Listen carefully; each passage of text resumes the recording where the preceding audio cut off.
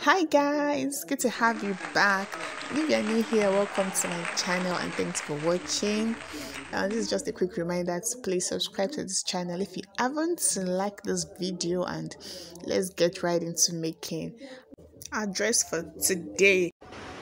So today we'll be making this beautiful it's like I always make beautiful things. Yes, we always do beautiful things on this channel. So we'll be making this beautiful dress. It's a kid's dress, just a kid of about let me say 3 to 7 years thereabout. In making this dress, I made use of Ankara fabric. Yeah, Ankara fabric is also known as African print, just any nice, beautiful African print you can get hold of. And then I used the lining to turn it, and the other things I used were okay. I had my measurements, I had my tape rule, I had my scissors, then my needle thread, no, my sewing machine. Yeah. I already have my fabric on fold, as you can see. It's already folded, and this is the measurement I'll be working with for the teenager. I have basically all the verticals, but I did not get enough of the horizontal, so I'll just work with what I have, the bust and the waist. That's only what I had for the horizontal, so I'll work with that. So having the fabric on fold, I would mark out the verticals just like so. I'm sure we are all have an idea on how to mark them out. So I have 3.5 here, and I have 4.5. Then I have 9 for the waist.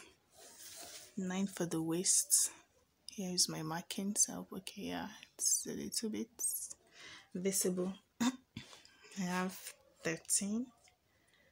I have 15.5, and I have the length, which is 25. Oh, the camera is not getting up to there. Let me just adjust it a bit. So the camera could not go down to the full length of the dress, which is 25. That's the new length of the dress I'm marking out. So I had to adjust the clothes, bring the clothes further, so we can have a view of where the end of the clothes is. So the clothes, the length of the dress is 25, and this is my 25. I've marked it out, but would notice that at the end of the dress there was a little bit gathers at the end, so we'll be cutting out, we'll be reducing from the length of the dress. So when we cut out the fabric for the gathers as well, and we'll join it back to the dress, it will still remain its normal length. So I'll be cutting out 4 inches, or 5 rather. Let me do 5.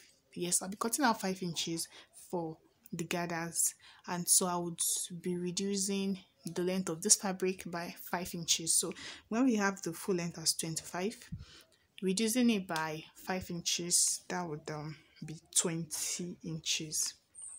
So I'll be marking out 20 inches, then I'll just mark out 20. I'll add half inch for the sewing allowance. So I'll be marking out 20.5 instead of the normal 25 inches we had earlier. Having done with the vertical, so here is me working on the horizontal. As you can see, I've taken out my tape rule to the horizontal side. So I'll be marking out the measurement for the length. The measurement for the shoulder, pardon me, measurement for the shoulder is 5, and I'll be adding 1 inch to it. That's 6. Then I'll take out the shoulder slope. That's 2.5. I hope the camera is covering it. 2.5. So here is me marking out my shoulder slope. Hope you can see that. Marked out the shoulder slope. This is basically for a kid, so the normal bodies will mark out for an adult is almost the same pattern we follow. But since this is a free dress, it's more like a very free shift dress. We will not be putting would not be concentrating on the curves and the whole build of the cloth, and it's even for a kid. So and would not be adding a dart by any of the sides, so it will just be plain like that. So I'll just basically mark out the body. So guys, here's a quick reminder to please subscribe to this channel if you haven't, like my video, click the notification bell, and please share this video to as many as you can. Thank you. 5.5, here's 5.5, and I'll just go ahead and add 1 inch for my sewing allowance. For the shoulder slope, which is on 4.5, I'll just extend it by a little bit of 1 inch for the shoulder slope from my bust to the shoulder slope. So here it is. Oh, you can see it well. So I drew out my shoulder slope already. Here's my shoulder slope, and I'll just go down and connect it. So I have my 5.5, and for my waist I have 5.5 as well. I have 5.5 as well, so I'll just go over and mark it. Then when I'm getting closer to the end of the dress, I will just make it a bit bigger because it's a free dress at the end of it. So I'll just make it bigger. I'll make it more like a flay dress at the end of it, so it would give enough space for the kids to walk and play and all of that, without the clothes having to give way each time the little girl needs to walk or play or jump or any form of play at all. So towards the end of it, I just made it bigger. Yes, I just made it bigger this way. So here is what the full bodies look like. Here is my shoulder slope down to the end of it, 20.5. Then I'll be drawing out my neck. That is not so hard. So for my chest measurement, I had them 3.5, but I'll be marking out 2.5 by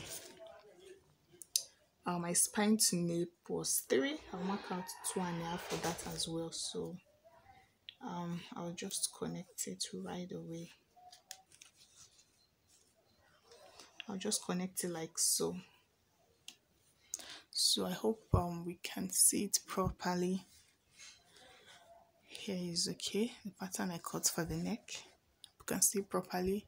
Here is for the neck, and here's the armhole, the shoulder slope. So that's just basically it, and I'll cut it out like so. So here's me cutting out the length of the dress. I hope the camera captures that. My length of the dress, I'm coming up towards the side.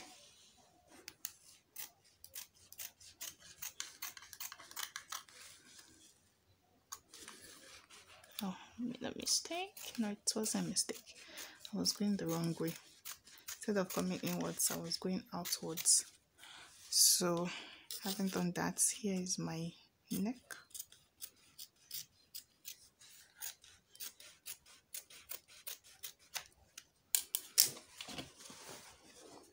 So here is what it looks like. Down to, this is the full length of the dress, just like so. So the next thing I'll do, oh, I missed out the shoulder slope.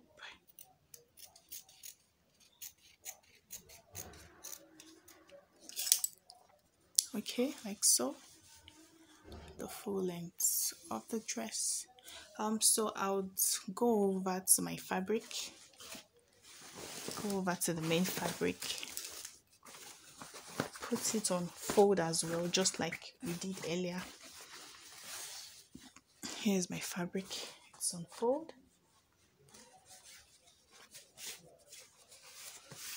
Yes, it's right on fold.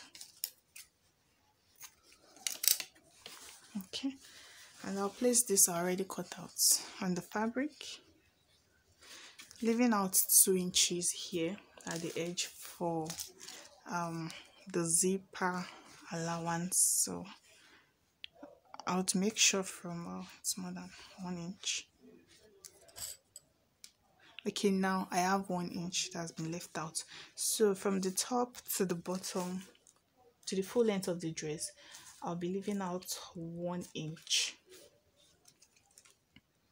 Okay, I've got my 1 inch, 1 inch, 1 inch.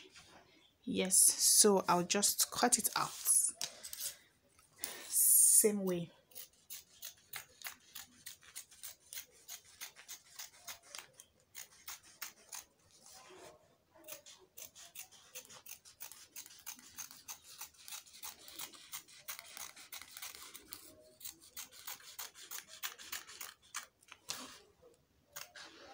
This is the back piece I'm cutting, so I'm cutting it same way with the front piece. Exactly same thing. Here is my shoulder slope. I'm cutting that out. So for the neckline, you can see this is where the neckline of the front is. You usually notice that in dresses, the neck is, at times, depending on the style you want, people make the neck a bit higher than the front. So I made the neck of the front 2.5, so I'll just come back up by 1 inch for my back, and I'll connect it right to my spine to nape here. So for this side, it will still meet at the same point, but for the middle of the neck, the back middle, I'll bring it up by 1 inch and I'll cut it like so.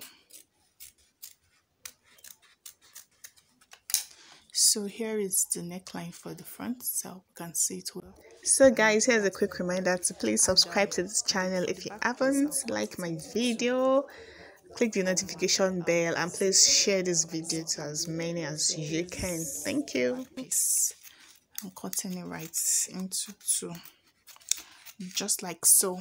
So here is my front piece, have it in 1 piece, and here is my back piece. My back piece, I have it in 2 pieces. Then I'll go over to cutting my arm.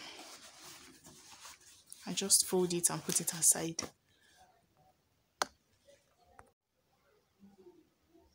And here's the lower side of the dress that would be pleating. Remember, I said I was going to leave a difference of 5 inches for the lower parts would be pleating. So this is the piece I'll be adding to it. So I measured it 6.5 inches. You can see the measurement was normally supposed to be 5 inches, but I kept out 1 inch for sewing allowance, attaching it to the upper part of the dress, and I kept ½ inch for sewing allowance, for the upper, for attaching it to the upper part of the dress, and the remaining 1 inch would be using to sew the other part of the dress to give it a good finishing. So in all, I added 1.5 inches to it, and from 5 inches it is 6.5 inches. So that's what I have here. So it's going to be 6.5 inches for the width, and for the length I measured my other upper part of the dress, and what I got was 20. Like the lower part of the other dress that I'll be attaching to this, I measured it round, so I got 20, and then I'll be doubling the number on this, so when I pleat it, it would be able to go well around. So I measured out 40 for this lower part as well. I measured out 40 inches for it, and I cut out a lining for my dress. I just folded the lining into two, and I placed these on it and I cut it out. I'm sure we'll are familiar with cutting out the lining. So I would pick my fabric. I would open it, it's unfold. Then I would place the lining on it. This is the right side, so the back side is by the other side. So I would pick the right side of my fabric, place it on the lining to face the lining, and then I'll sew it by the neck. Yes, by the neck of it. I'll sew it through, and I'll do same for the back piece as well. I've sewed the my lining with the fabric itself. So like I said, I placed the right side of the lining the right side of the fabric to face the lining, and then I sewed it together. So I used the contrasting thread so you can see how the sewing is properly.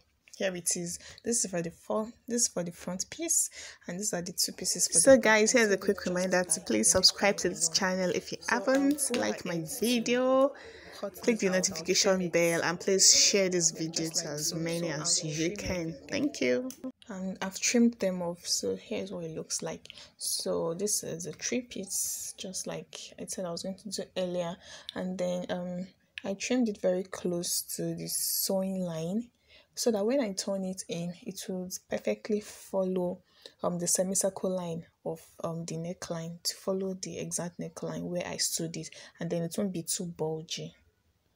The next thing to do is to join the front piece and the back pieces together. So people have different styles, different methods of joining it together. For me, this is one piece of the back. I would just turn it this way. Turn it and properly iron it.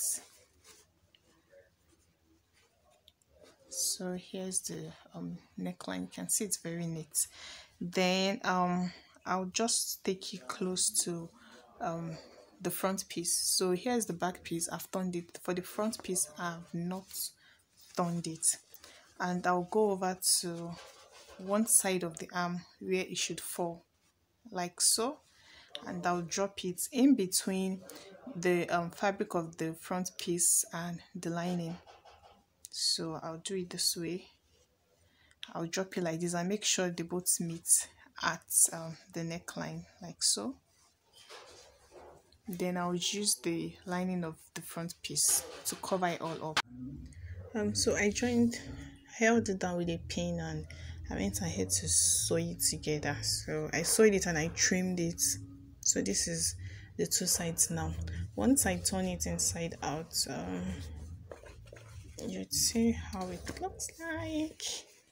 So here it is, the both arm I joined together, and this is the inner side. So the sewing is hidden inside, and it's very neat. I hope this shows well enough. So here is the outer side and here's the inner side. So I'll go ahead and iron it now. So I have here the sleeve. I cut out the sleeve already. This is for one arm, and this is for the second arm. You can see the armhole here, and this is a sleeve. It's going to be a short sleeve. Yes, I'm sure you can see from the picture it was a short sleeve. So that is done, and this other parts that would be the pleated one that will be standing on the arm. So I made it to be twice of the size of the arm. So once I pleat it, there would be enough gathers and it would stand. So you can see the shape in which I cut it. This is a straight line, and then this came here as a curve. So it's a straight line that I'll be holding on to this side of the arm. So it would look something like this. I'll start sewing it from here, and then I'll pleat it just like so. I won't let it get to this extreme end of the arm. It would just be like halfway into the arm. So once I pleat it from this middle point down to here, you would see the effect it will give it. It would make it stand. So I would just go over to sew in the edges of this place. I'll be sewing it in. I'll fold it twice, just like so, just like this, and sew it. Then the end of the arm as well, the sleeve, I would sew it too to give it a good finishing, just like this. So back to our sleeve.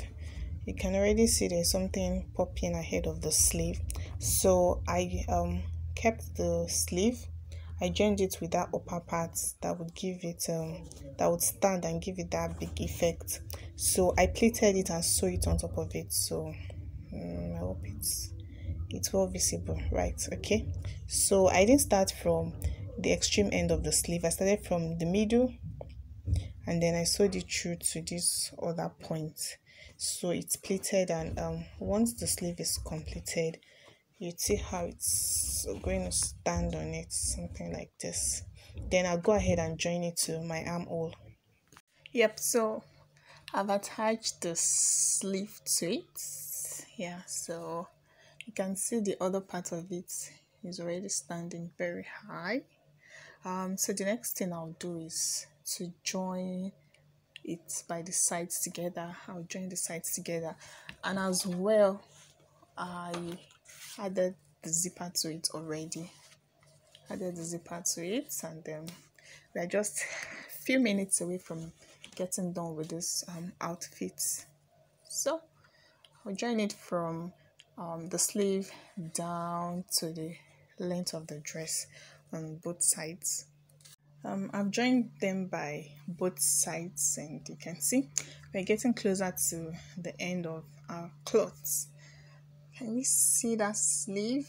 Oh, I can't wait for the kids to wear it to look far better. Yeah, far better on the kids' body.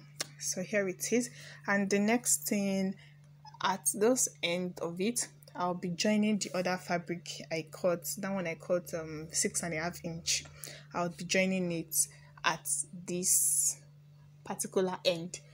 Then I'll be pleating it. I'll be pleating that fabric, while this one I'll just sew it on it, and that will be all for this outfit. Here is our fancy dress. We're done, and it's so beautiful. I like the outcome. I really loved it. So thank you all so much for staying tuned to this particular point. Thanks for watching our videos. Thanks for staying here, and please, if you haven't, don't forget to like this video, subscribe to my channel, and click the notification button. Thank you so much. Thank you. Kisses for you all. Please stay tuned to my channel so you can see more interesting tutorials. I will be uploading as much as I can weekly. Yeah, so thank you so much. Thank you. Bye. Such a cute little dress. Oh, I'm crushing. So beautiful, isn't it? Oh, I love it. Yep. Thank you guys for watching. Thank you all for staying tuned here. I'll see you in my next videos. Thank you. Bye. Peace out. Hi guys, welcome once again to my channel. Thanks for watching all my previous videos. Sure, the both meet at the neckline, like so. Then I'll use the lining of the front piece to cover it all up.